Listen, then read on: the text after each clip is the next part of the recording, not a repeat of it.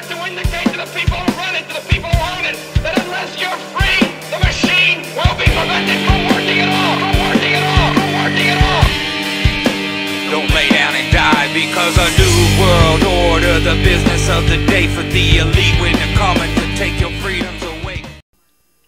Hello again, human beings from the planet Earth. We're here at the Wolf Creek nuclear site because I just got a tip that is going to remain anonymous, but a tip from a human being that has actually risked their own safety before bringing me information in the early days of talk radio for me, so I appreciate them reaching out. But they are somewhere thereabouts near Wolf Creek and was in line somewhere and overheard federal agents discussing something about Wolf Creek and started questioning them, and they became hush. I myself, once they gave me that tip, did a little quick Google search and found this, which may be the reason they're snooping around.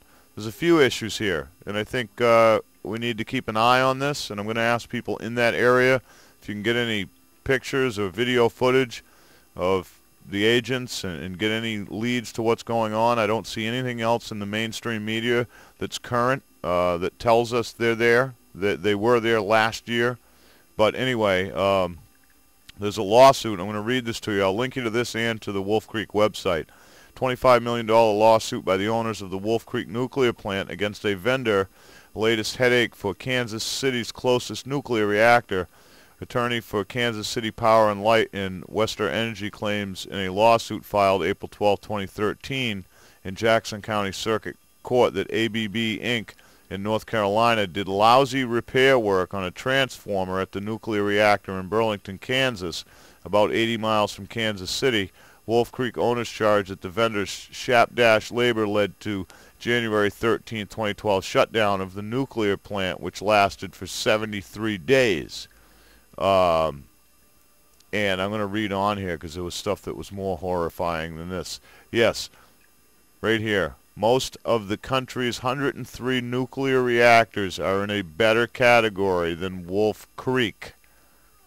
Okay? Only one in Alabama has a lower rating. So, they hire shoddy workmen and then try to sue them for their losses. And they are the worst reactor in the country or close to it.